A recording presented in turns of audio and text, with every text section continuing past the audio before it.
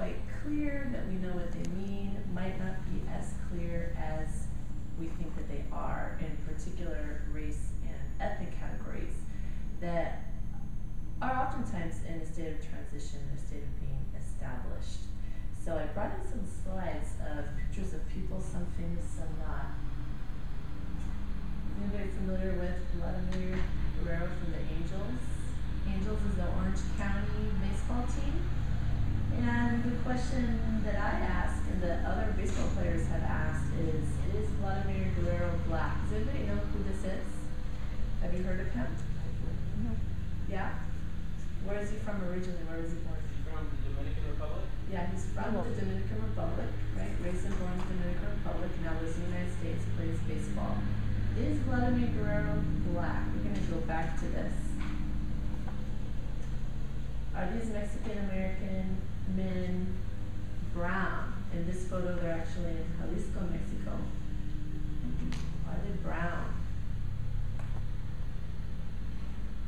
Are these Mixtec girls? This is a photo taken in Oxnard. These are girls that are Mixtec, indigenous population in Mexico. Are they Hispanic?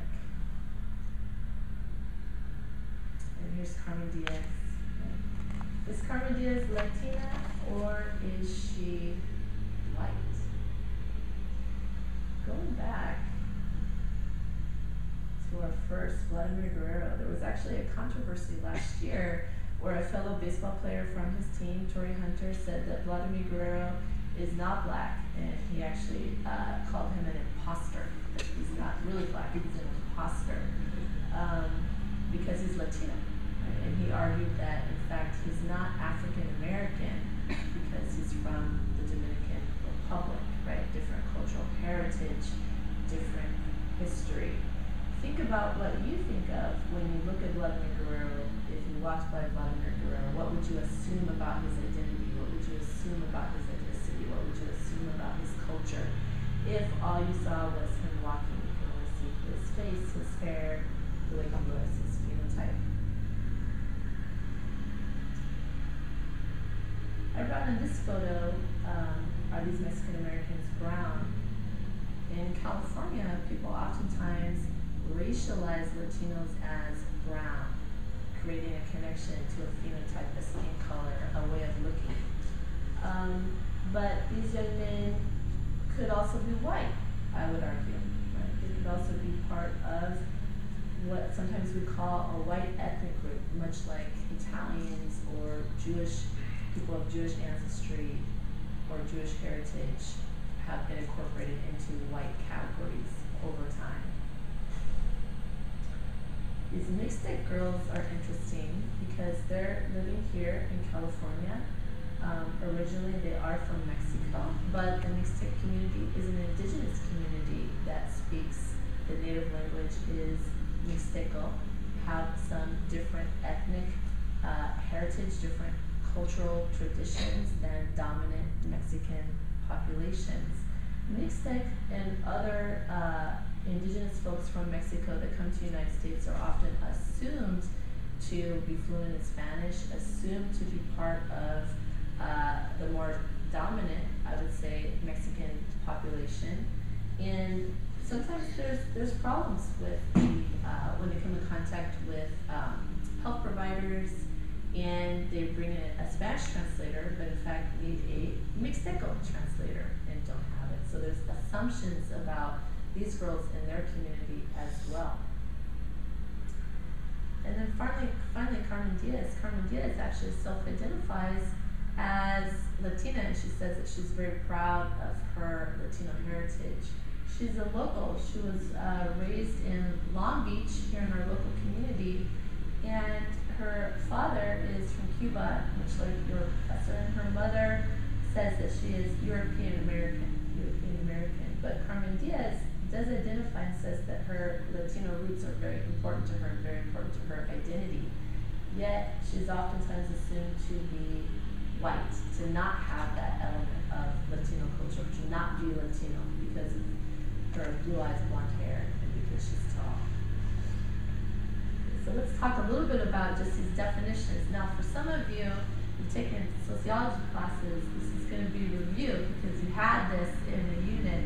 But I wasn't sure what type of background everyone had, so we're going to go through these just a little bit. So what is race? With those first pictures, I'm hoping to give this idea that it's a little bit more complicated than we oftentimes think. Race is a socially constructed categorization that specifies rules for the identification of a given group based on perceived innate physical similarities. So oftentimes when we think about race, we think about phenotype or how people look. People think about the texture of the hair, the shape of the eyes, the color of the skin, right? But sociologists, anthropologists, and other social scientists really challenge a strict definition of race being just about how people look, right? That in fact these categories, these racial categories are socially constructed, and they emerge in particular time periods and in particular countries. So we see that racial categories actually vary across the world.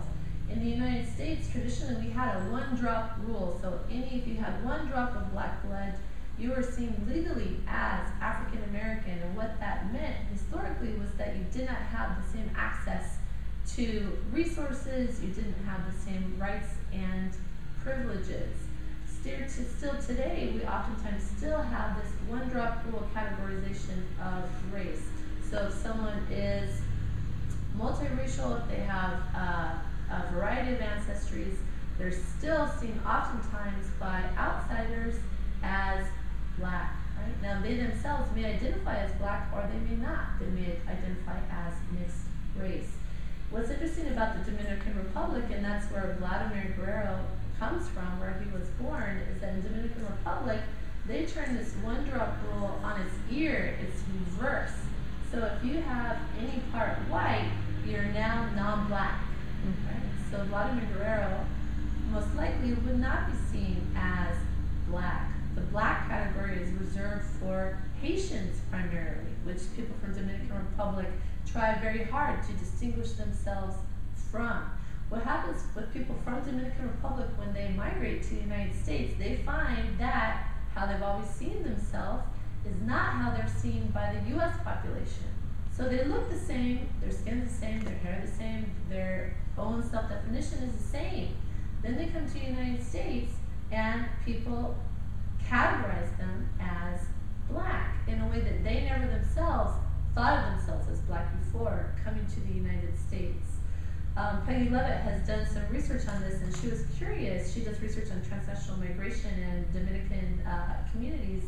Was curious whether this new categorization would stick, whether migrants would come, be categorized by others as black, and then if they return back to the Dominican Republic, would they see themselves as black now? And she found that they didn't, that folks from the Dominican Republic, specifically first generation, really resisted the U.S. categorization scheme, did not see themselves as black. What researchers find though, as future generations, second generation, third generation, that kids in future generations do tend to opt into the U.S. racial categorization system. So they might begin to adopt how we see them as their own category, in part because they're treated from birth as different, as black, as something different than the typical Latino. Excuse me. In Brazil, there's actually multiple racial categories between white and black that are agreed upon pretty much by the wider public. And they also, you could have this experience, thank you, of the same person living in two different countries and having the society, the government, really have a very different system, a very different way of understanding who they are in terms of racial categories. Okay, so then what about ethnicity, right? Most people in the United States don't think of ethnicity and race being different. They think of them as being the same thing.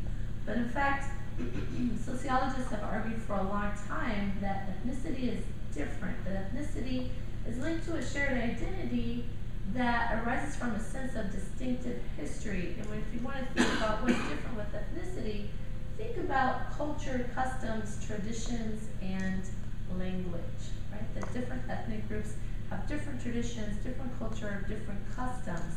I asked the group, do we have different ethnic groups in Western Europe? Yeah. Yes, right? Yet Western Europeans are categorized racially as white, right? White, but ethnicity is more complex. There's multiple ethnicities within particular racial categories. And that's why the Mixtec girls can have a Mixtec ethnicity, right, but still be in Mexico.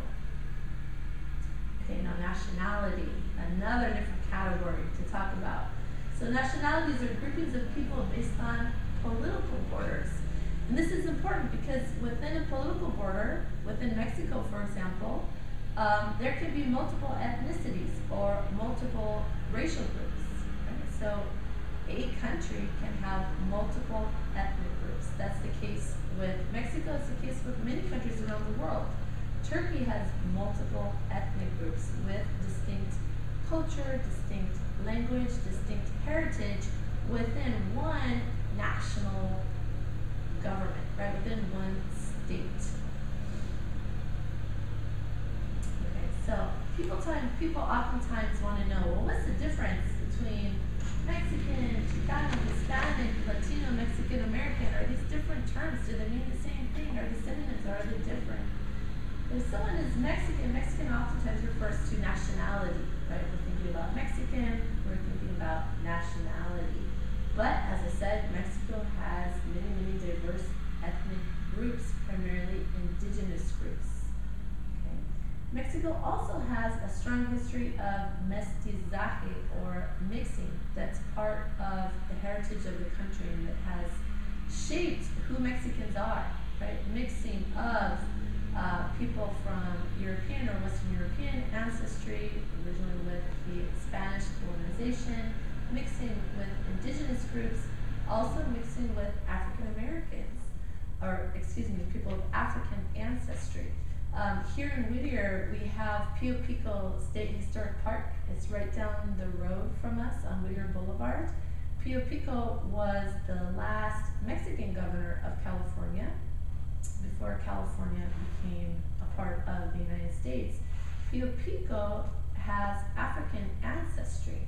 So Pio Pico was, if he was put into a racial category today with the one-drop rule, he would be black. Yet, he's also Mexican, and he is a product of this mestizaje, right, of this mixing. Okay, so Hispanic and Latino are umbrella classifications that include multiple racial and racialized categories as well as ethnicities. This is getting back to Vladimir Guerrero, right? Who is from Dominican Republic, and he's also Latino, though he might actually self-identify as Dominican. He might not see himself as Hispanic.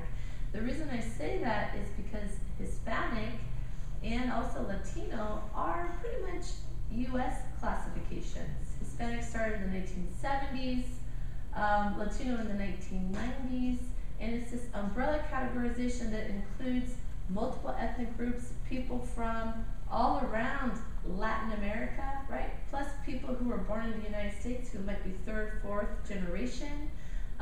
Very diverse category. People with a lot of different histories, different experiences in the United States, and different cultures as well. U.S. Census asks people if they are non-Hispanic white.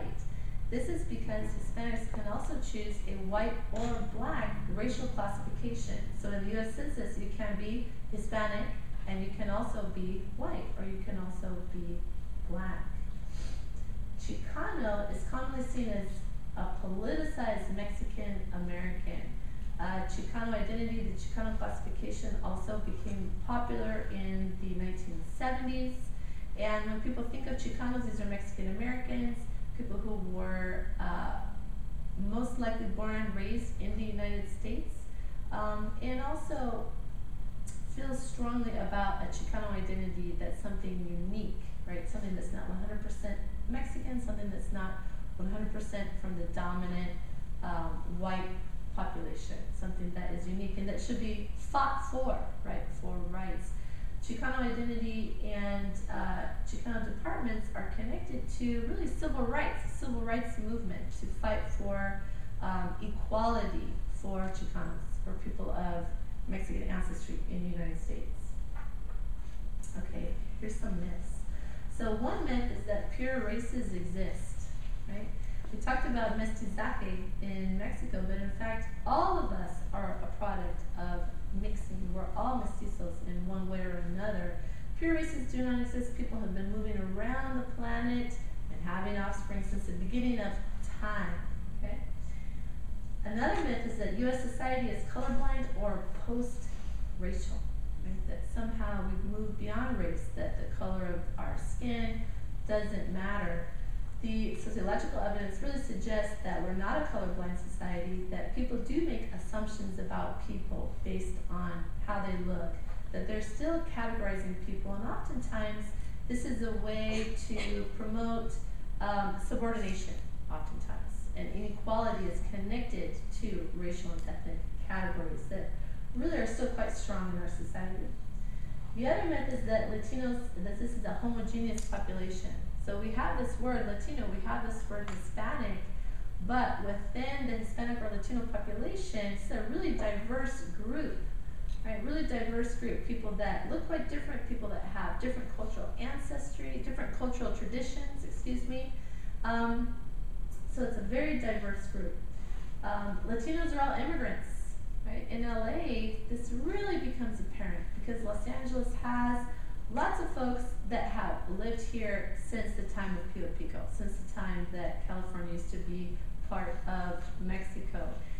When you run into Latinos on campus, when you run into Latinos in our community, many Latinos don't speak Spanish. Many Latinos have never been to Central America, have never been to Mexico. Many Latinos are not immigrants, just like, are there as much immigrants as white populations are immigrants. Right? Latinos are all Mexican. Now that's probably not an assumption in Arcadia, but it's a common misperception here in California. Here in California, because the Mexican ancestry population is so large, so many people are of Mexican ancestry, in particular non-Latinos, non-Hispanics, African Americans, Asians, whites often assume that if they meet a Latino, they must be first an immigrant, second have Mexican ancestry, right? But that in fact is not the case. Not United States, but California also has a large Central American ancestry population, but we don't have very many people with ancestry from the Caribbean. That's more of an East Coast phenomenon. We have very small Caribbean origin populations in the West Coast. Although there is an excellent Cuban bakery one town over that I highly recommend. Okay, so that's another myth, is that all Latinos are Mexican. Again, that's very much a California phenomenon, and in particular from non-Latino populations that have this assumption. Okay, so people tend to categorize this linked to human cognition. It's how we think about the world. We're putting people into categories. But one thing to remember is that these racial and ethnic categories are social constructs. They're socially constructed. We create them within our own societies.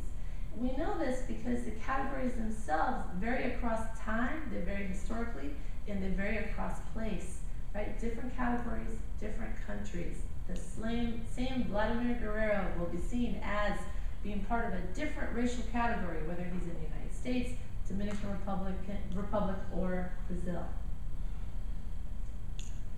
Okay, here's some questions that sociologists are considering about Latinos and Latinos and race and ethnicity. People are asking, will the definition of white expand to include non-black Latinos? Will Latino populations that are non-black be like Italians, be like people of Jewish ancestry that have been incorporated into this wide white category? Will they or will they not? There's current research being done on that question right now. Are black Latinos African Americans? Do black Latinos become African Americans over time? There's sociologists doing research on this right now. They gather data on educational achievement, on income, right? They gather data on how people are treated. They do interviews with Black Latinos and Black Latino immigrants. And they're finding that there is quite a bit of pressure for Black Latinos to become incorporated within an African American or US Black classification. Will Latinos adopt or opt out of existing US racial categories? Right? Will Latinos say, no, these categories, these don't work. Right? These don't work. We want something different. The evidence suggests that actually early first generation immigrants tend to try to opt into the white category, but with future generations, people tend to try to opt out of the existing US categories. And then when do immigrants begin to identify as Hispanic or Latino, and why? Many immigrant populations don't see themselves as Hispanic or Latino, they see themselves as Mexican or Dominican or Cuban, right? When do people decide that it's useful to have a more pan-ethnic Hispanic or Latino classification? And there's arguments that you can actually become more powerful as a group if you create solidarity across different groups, this idea of strength in numbers.